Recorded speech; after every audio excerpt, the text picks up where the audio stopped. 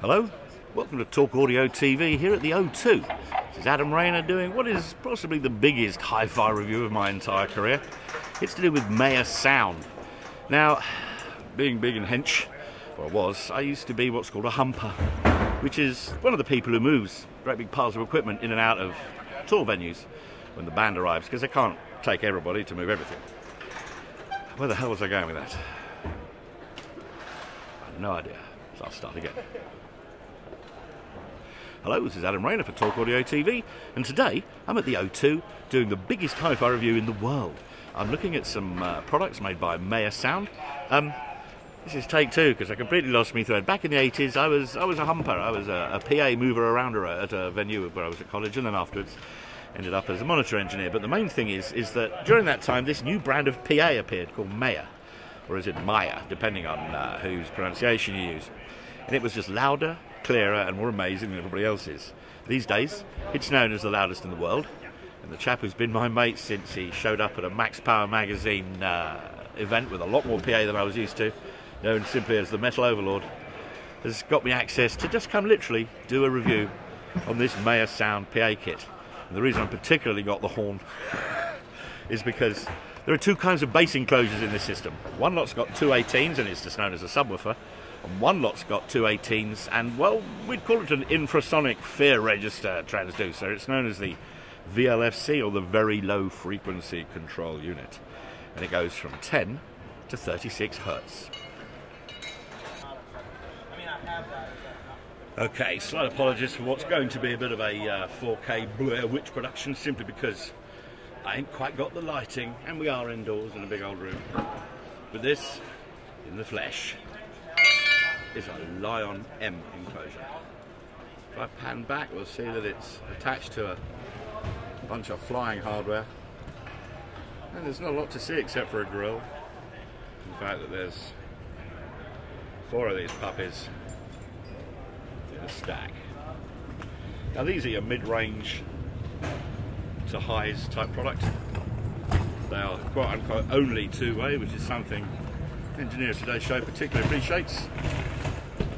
It keeps it nice and clean in the crucial upper mid band where we can tell things are going on. So as you can see, I'm here long before the public are. They're all busy hanging up bits of kit. The bonkers thing is that Mickey Flanagan, East End comedian, who was in here last night, is also going to be in here tomorrow night, which means that all this stuff has to come out and go back in again. They offered Mr. Flanagan the use of their kit. Only thing is, he uses proscenium arch, and of course this act is in the round. I'm feeling a bit underdressed with that hard hat on. Yep, there's the magical logo. Is it Meyer Sound or Meyer Sound? Warranty void if removed. I've seen that on the back of some consumer electronics. But yeah, this gear is no user serviceable parts inside. Fact is that the sound companies send technicians out with their kit. Certainly at this level. With a bit of luck, I'm going to get to interview one.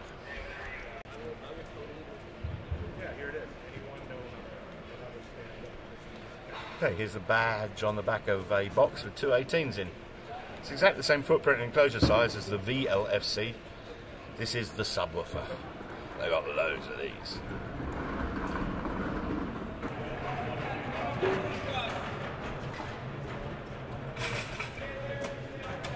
My kind of transducers. You can see from here that they would appear to have a leading edge. They're heavily ribbed, massive dust dome in the middle. That is an 18 of major hench proportions.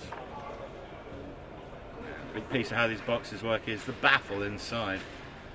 I'm hoping to get some data about that, because these aren't just two 18s in a box. They're way more scary than that.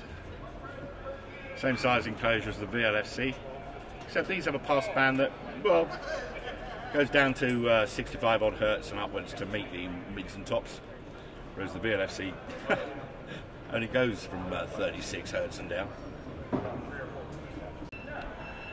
Okay, what we have here now are the leopard line array enclosure. They're a trapezoidal enclosure, and well, you can see there's loads and loads of rigging mounting options.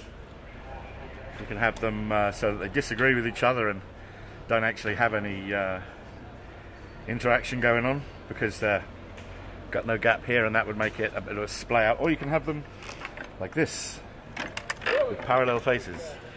What that means is that they're going to fling a whole load further.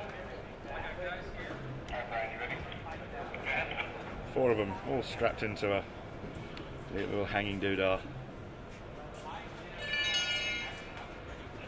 You're going to get sheer volumes of loudspeakers being used at the gig from Mick in a bit later time. But right now, they're still busy stringing everything together. This is one of the heaviest rigs ever to tour. I have issues with hanging all of the big loudspeakers up simply because, well, there are some ceilings that won't have it. Meanwhile, zooming on in, it's getting awfully dark up there. Let's zoom back. You can see there's a big old array of loudspeakers hanging up there. Right, well, I've fully infiltrated production. This is a gentleman called Oscar, whose surname sounds a bit like the company name, but it's Meyer, not Meyer. It's not spelled M-E-Y-E-R, because you're from Scandinavia, are you not, dear boy? Yeah, Sweden. Actually. Sweden, yes, actually. Don't just say Scandinavia. That's the sort of ignorant thing English people say. Absolutely. So what would be your job description with Meyer Audio, sir? My title is Senior Technical Support Specialist, which means I handle show support, like on this show. It could be trade shows, it could be demonstrating our product, it could be a pretty wide brief. Custom education for new customers. So those training sessions that I saw on the website and so forth, things like that. Exactly. Gotcha. So you a really varied job. One day Metallica, the next day Pastor, whatever his name is, in a big church. Yeah, could be. Wow, that's so cool. And basically, I know that the Meyer Audio products ain't what they call user serviceable. You don't have end users changing things or fixing things. And part of the secrecy with that is it costs you, doesn't it? They have to send a U with this stuff in case of any unforeseens or confusions, I guess. Or even, well, specifically, arrangements. Ground by a bit of white, pink. Is that pink noise or white noise? That's pink noise. That's pink. Equal intensities of sound across all frequencies cumulatively by time. Yes, in random order. Correctly. And I know you can hear me over it because my voice is way closer to the diaphragm. Yep, we're here while they're setting up the PA. I'll be interviewing this guy a bit later on, but for now, let's leave it for the testers. Oscar, thank you so much, sir. Thank you. What you're seeing there is 18-inch subwoofers being lifted up into the air. All ready for tonight here at the O2. That is some bass power.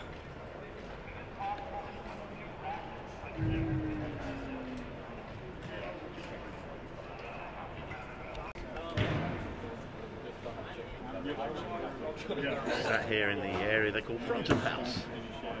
Of course, because this outfit plays in the round, it's not at the front of anything, it's just tucked away to one side. Various bits of kit, including a CD player, a mighty Midas XL8 mixing desk, which doesn't have as many knobs and buttons on it as you might imagine, because there's an awful lot of what you call soft keys and those 5 TV screens. Well, I made a little video about just that desk the last time I visited Mick at work. Something like, oh, he told me how many equalisers he was using. There were lots and lots. Let's come around here, we get to the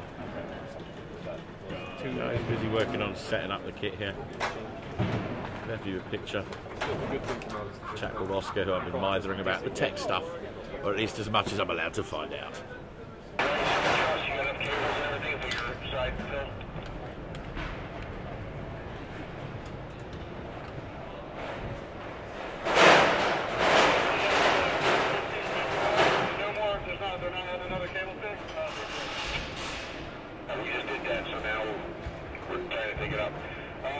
We need to come up 20 feet. Right now we should be till, I'll take this till about to lay up in Big Ten.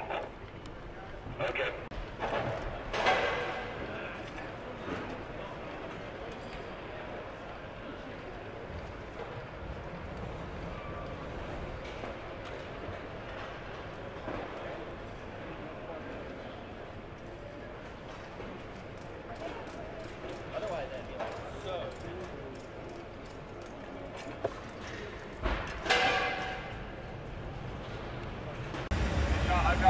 What you're looking at there is a rack of Galileo Galaxies. They're the Meyer sound controller for all their loudspeaker products. We'll find out a little bit more about exactly what that does a bit later on, but it's important, obviously, for the operator front of house to see what's going on there, and that's explaining to the operator exactly what all these speakers are doing.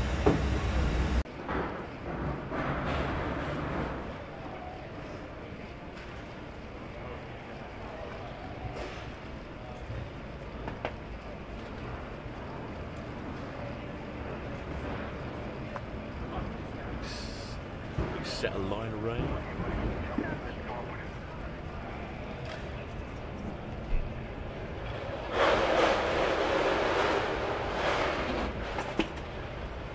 Large set of line array speakers being slung up into the ceiling there. Didn't have the headphones on before. More pink noise.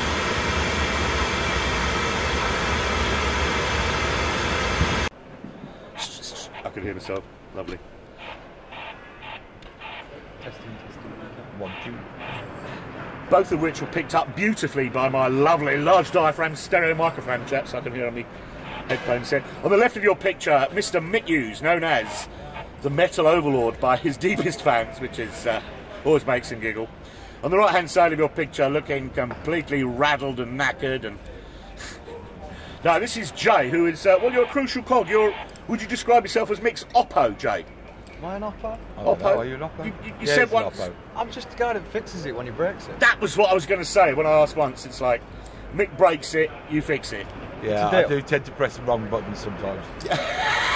And as you can see, there's plenty of buttons to press. There certainly are, yes. The Midas XL8 is... still about. And how long have you guys been using it then? Because it's... 2008 was kind of when we really took it on. 2007 was when we first trialled it. Excellent. Wow. I did... it was about then when it was quite new. When I came and took a bit of video last time, I bothered to come and see it work, which was lazy, only when you're in my hometown, isn't it? How many equaliser racks are there virtually on stage? That was a question last time. There's dozens and dozens of 30-band EQs that you're using on stage, aren't there? Yeah, I mean... Whoa, there you go. I love that. One button press. One button press. And I even knew which button it was. Yeah, man. And that's why you're the boss. That's... And of course, with these, you just click on them to see them full size. Yes. Now, last time when I asked about this, I hadn't realised that, yeah, it's great.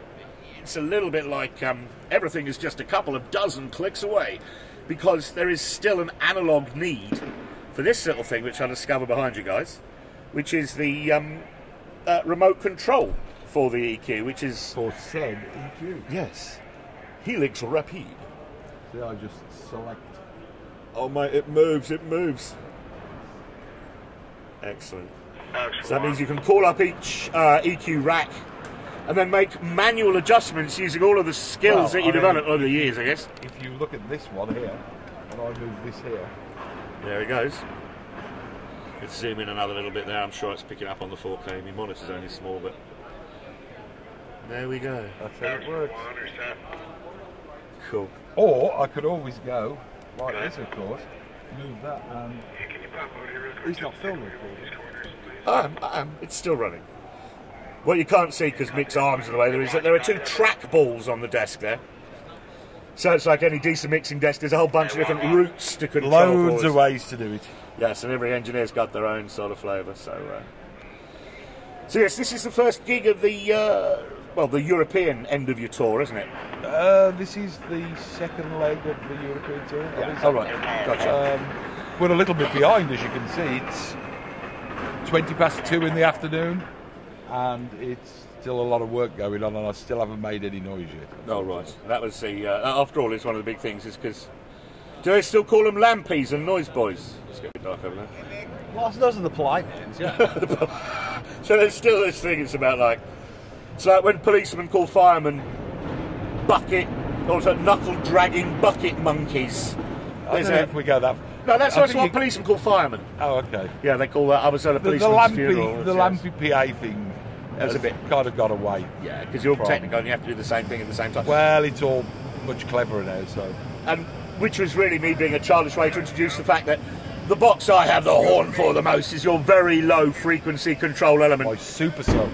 Starts at 10 cycles. Apparently. Or 11 or 12 or 13, depending on which spec you read. Well, they kind of go from 11 to 35 sort of area, which is where Meyer's new slogan at the minute is ours goes down to 11 rather than goes up to 11. Ours goes down to 11. Oh, sorry, that's so bloody cool. That's great. Yeah, That's yours, isn't it? Ours goes down to 11. You came up with that. I think I have a headline for me piece. Bob. That's a joke about a British between me and Bob. comedy movie, Spinal Tap, and that's one more. Why is it that at no level in rock and roll do people ever stop making jokes about that bloody film? There's something about it, it's never not cool, is it? It's a classic. We've all lived it. And there's nothing else I can add to that. Guys, have a bloody great gig, enjoy the rest of the tour. I'm going to go and geek out actually on the equipment and stuff, which means I'm probably going to ask that man Oscar all kinds of mad questions and ask Oscar mad questions. Yeah, and Oscar's your guy. The only thing I'd probably actually arrange for oral sex for somebody, or do it myself if I could only just get to. Sorry, that was a bit much more than you really wanted. I just got this. I always used to test a microphone. It was that one. Hello, yes, but it wouldn't be 1 2. I've got a different thing, which is. Which is a hill on North Island, New Zealand, it's 1,002 feet tall, and it means the hill where Tamatau climbed and slid and fell and slipped on his knees, played on his speakers, or something. You're insane. What can I say? Back to speakers. Huge privilege, as you can hear. I'm in the PA. But stood next to the chap who'd normally do this, called Bob. So Bob, how long have you been doing this for these guys?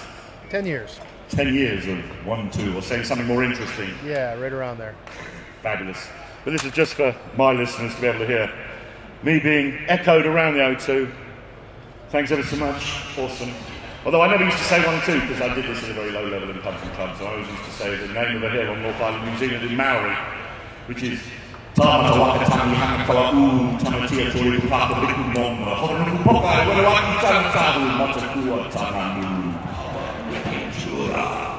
Thank you.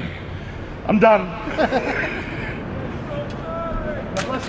Thank you, Bob. I'll leave you in peace.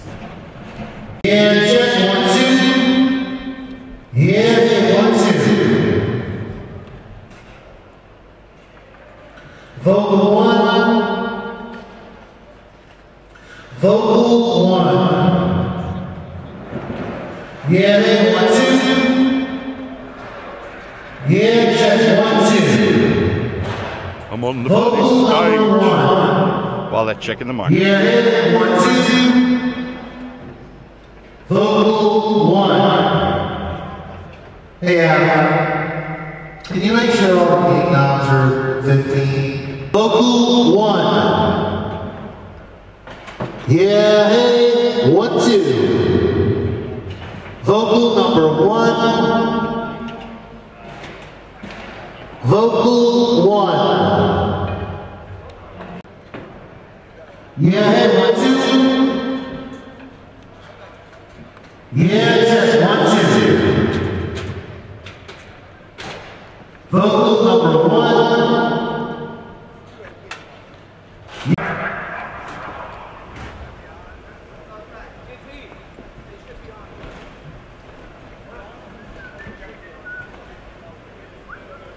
Vocal 2. Out, north, back, knees. It should be on. They're telling me. Well, to the tune of an awful lot of fan noises. These are the boxes that have given me the armor girds. There's 2 18s in each one. And, well, depending on which specification you read, depends on how low you think they go. 11 hertz is the bottom cutoff. And Jay has told me, that's Mix Oppo, the marketeers at Meyer Sound say ours doesn't go up to 11, ours goes down to 11. The baddest, deepest, most insane woofers in the whole of pro audio. These are the VLFCs. Wonder how much mileage of electric string, how many kilometers of cables. This is the back of the mighty VLFCs. That's all it says on the back.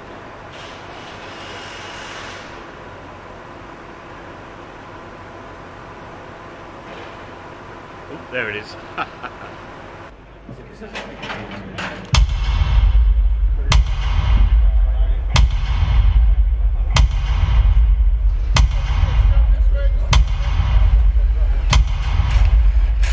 I can feel that in my chest.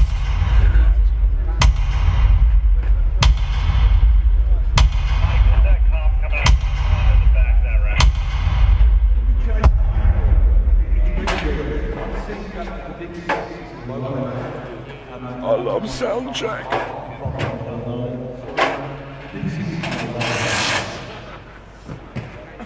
Try pushing forward a little bit.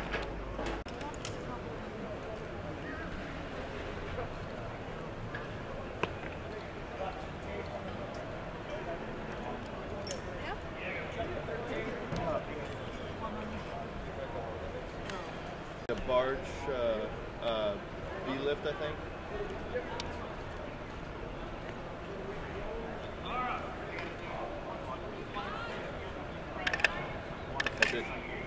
These dudes, despite the safety equipment, chief requirement is not actually having an adrenal gland.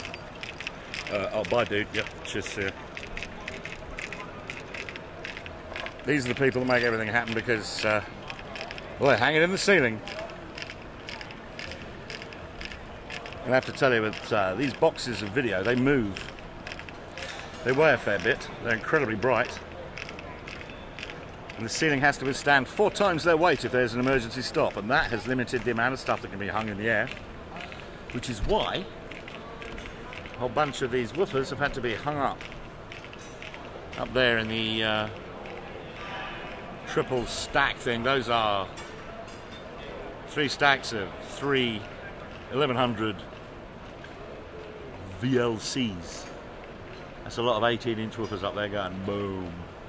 So the people right there, they're going to get some good bass. The way that step array works is the LF wobbles downwards as well. There's some heavy-duty physics going on, way more complicated than that which we talk about in the stuff I normally write about. It's kind of cool. Here on the floor of the arena, that looks like support band's kit.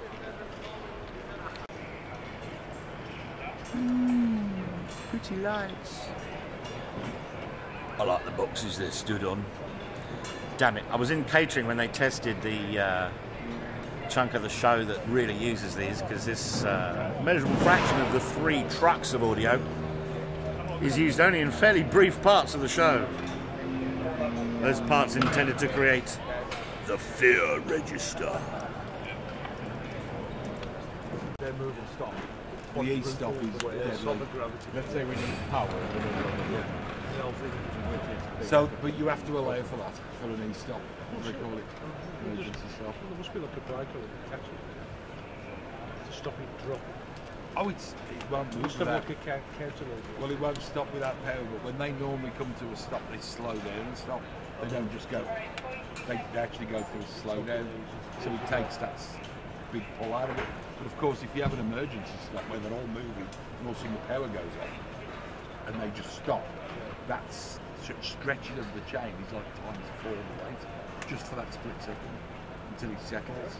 I mean, the curve is just like heavy. But of course, you have to make sure that you're not going to pull the roof if that happens. So we are very heavy, which is why the PA has moved out towards the edges, because we couldn't put any more in the middle. Hence the fact that TMRA went. Just trying to spread the load. Yeah, we had to move out the centre. 2 other motor controls, make it I've got 2. So, and you You got them there? I'll put all We've four. had to do other clever shit where we've made these arrays would normally be 15, at least 15 to 18 boxes deep. We couldn't do that. So to make sure we can reach the floor with not having so many boxes, we have these infill boxes, so those are smaller, Yes. pointing straight down. Yeah.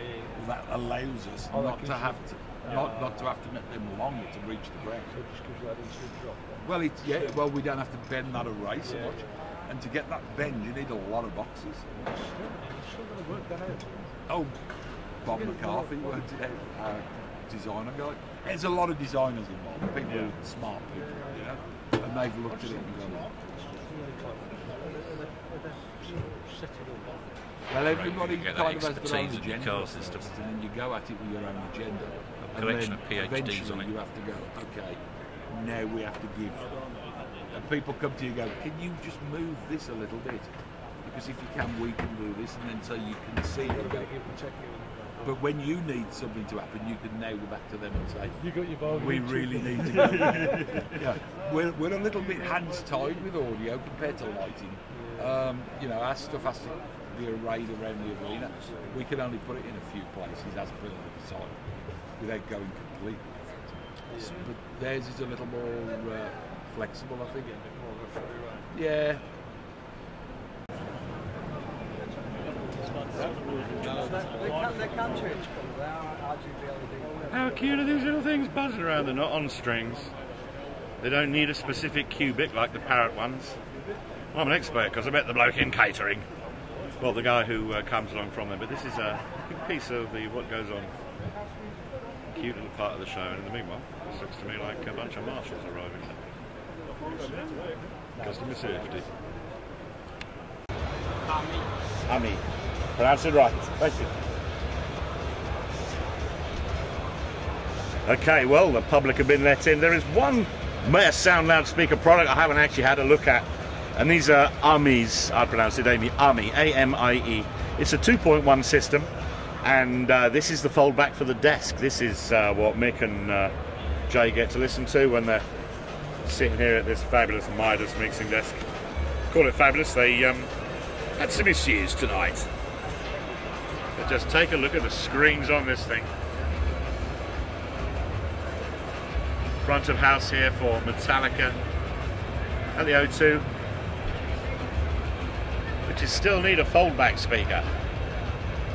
That's where they come in. Other brands of fizzy drinks are also available. Whoops, that was a bit fast. Underneath the desk, there's a subwoofer. There we are, nestling under the desk, the subwoofer as part of the 2.1 system of the Ami. That's loud equipment. It was rocking back here. So this is a fairly tired Adam Rayner sitting at the back of the O2, having had a look at a whole load of Meyer sound kit. I think I've got a diagram of every single box that's in here. The most amazing thing is that this is really all about a blank canvas. This is not audio equipment that has a flavour of its own. The real issue though is the sheer muscularity and power of this stuff, because it really truly is breathtakingly potent.